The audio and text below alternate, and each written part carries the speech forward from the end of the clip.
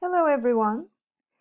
In this video, we'll have a look at some vocabulary related to science, technology, and information. Then we'll do a few exercises and you'll continue with further study. Let's start. Here is some vocabulary related to technology. You already know some of them.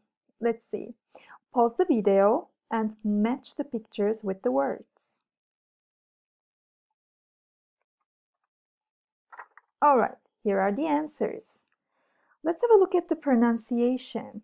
Repeat the words as we go. Electricity, nuclear power, washing machine, vacuum cleaner, motorbike, space travel, solar power, commercial aeroplane,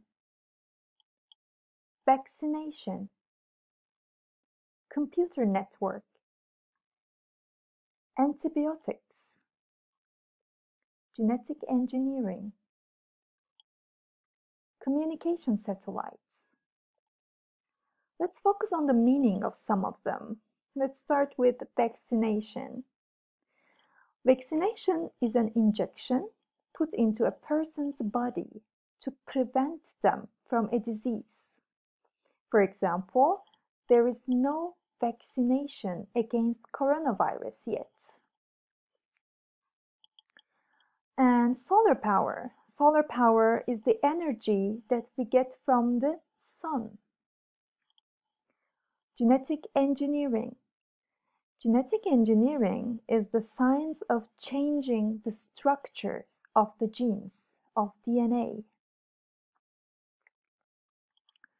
And communication satellites, they are objects in space, and they are used to send out television and radio signals around the Earth's surface.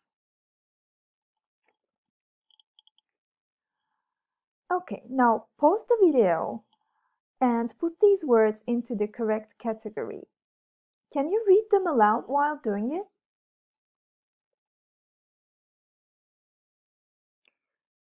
Okay, here are the answers. Let's do one more practice on this vocabulary. Pause the video and match the words with their definitions.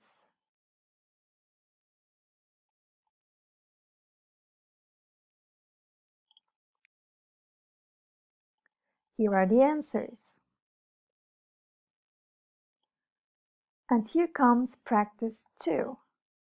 Pause the video and underline the correct alternative.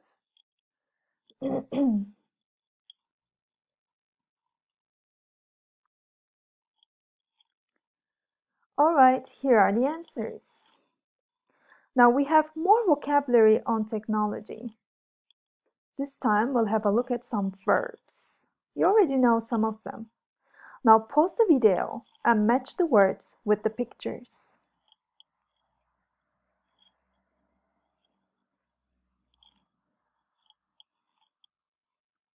Okay, here comes the answers. Let's focus on some of the vocabulary here. Breakdown. If your car breaks down, it doesn't work. Run out of petrol. If you or your car runs out of petrol, you have no petrol. Have an operation. Who is having an operation here? The doctors or the patient? The patient is having an operation. How about here? Who is having an injection? This guy here is having an injection. Okay. What is the difference between vaccination and injection, by the way? We talked about vaccination before, remember? Injection is more general. You can have an injection for flu or as a painkiller.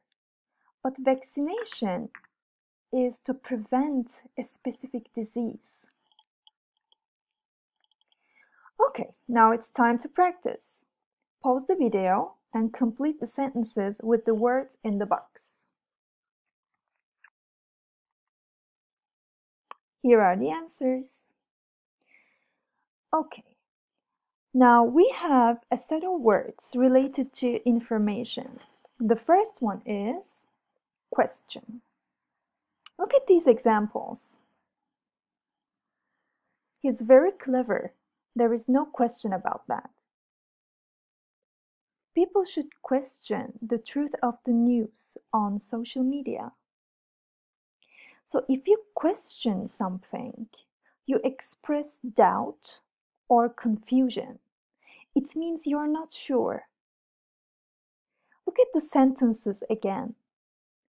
Is question a verb or a noun? Or both? Right. Question is a verb and a noun. Which one is a noun? Right. Here, no question, it's a noun. But here, it's a verb. Okay, the second word, you already saw it, is wonder. Look at the sentences. There's only one sentence actually here. I wonder when the coronavirus will go away. So if you wonder something, you ask yourself a question. You express a wish to know something. Is wonder a verb here? Right, it's a verb. Next word is discuss. We discussed the importance of health today at school. So if you discuss a subject, you talk about it with somebody and tell each other your ideas and opinions. Is discuss a verb or a noun here? It's a verb. How about the noun? What is the noun version of discuss? It's discussion. You can say have a discussion. Okay, and we have debate here. Debate means discuss, but discuss in a formal way. Look at these sentences. Education is the current focus of public debate. In Parliament today, MPs debated the finance bill. How about the word form? Is it a noun or verb or both? Yes, it's both verb and noun. So which one is a noun here? Yes, public debate. This is noun and this is verb. Next one is respond. So respond means answer a question or give a reaction. Look at the sentences here. To every question, he responded, I don't know.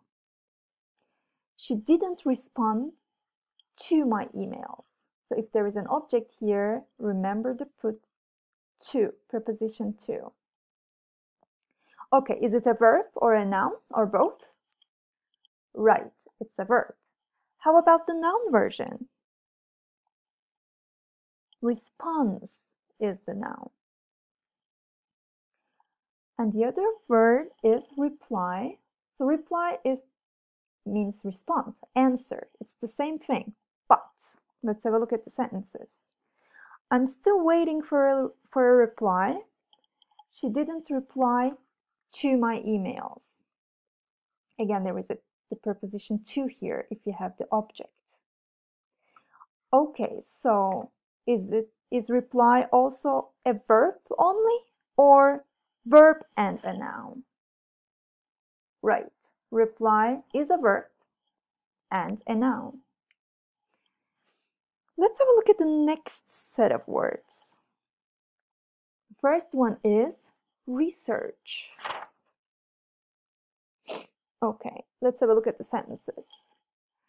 Scientists are researching into possible cures for COVID-19. I want to do a research on cat behaviors. So research is a detailed study into a subject. And look at the prepositions here. If you have the object, if you say what you are researching, you use these prepositions here. How about the word form? Is research a verb or a noun or both? Right. So research is a verb here and a noun here. And if it's a noun, you can use do, the verb do a research. And the next word is investigate. So investigate, what does it mean? Let's have a look at the sentence. Detectives will continue to investigate the crime. So it means to examine something, especially a crime or a problem, to discover the truth. Is it a verb or a noun? Right, it's a verb. But we also have a noun version, of course, which is investigation is the noun form. Quarrel is our next word, quarrel. What does it mean? Let's have a look at the sentence. They had a quarrel about some money 3 years ago, and they haven't spoken ever since. She quarreled with everyone in the village, so nobody speaks with her. So quarrel means disagree with somebody in an angry way. You're angry with somebody because you don't disagree with him or her. Is it a verb, quarrel, or a noun, or both? Look at the sentences again. Yes, it's both verb and a noun. So if it's a noun, like here, you can use the verb have a quarrel. And argue. Look at the sentence here. Kids, will you stop arguing with each other? With. If you're telling who you're arguing with, you use the preposition here.